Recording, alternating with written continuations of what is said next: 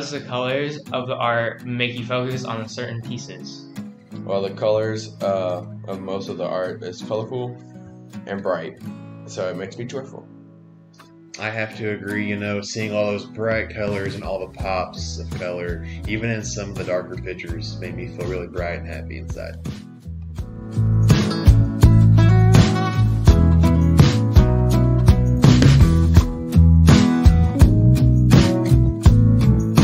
If you could change the exhibit in any way, what would it be? The only thing I would change would be that big, gigantic seahorse that you see when you're walking around. To me, it just doesn't fit, and I don't know, it's kind of creepy. Put colors that are similar together.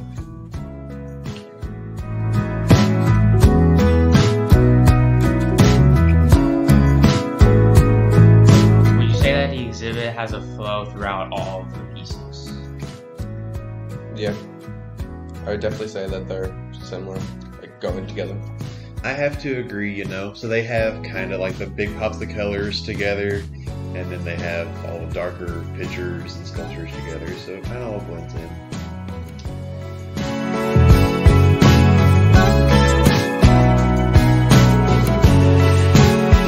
What would you say some of the techniques that you saw used throughout the exhibit are? I would say that there's a lot of welding sculptures, some pictures, not a lot of watercolor paintings like I was used to from back home, but yeah. I would say like the welding and paint, print and photos as main ones. Like the seahorse is all pretty much welding. Okay.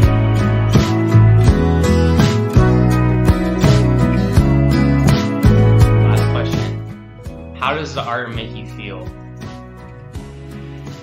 Happy, bright. But there was a few that were dark and mellow. Mellow my happiness. I would say the same, so you have those big, bright, right at you pictures, sculptures, photos, whatever. It makes you feel kind of happy inside.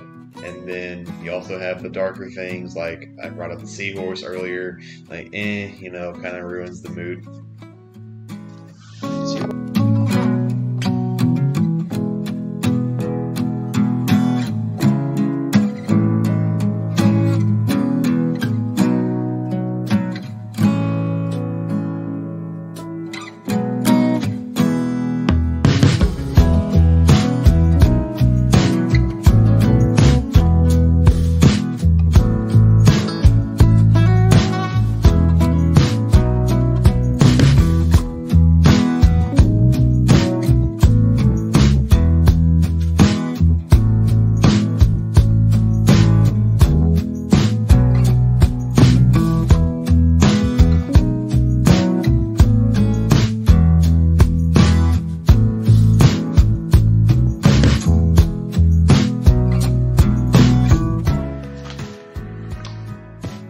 How does the color of the art make you focus on certain pieces?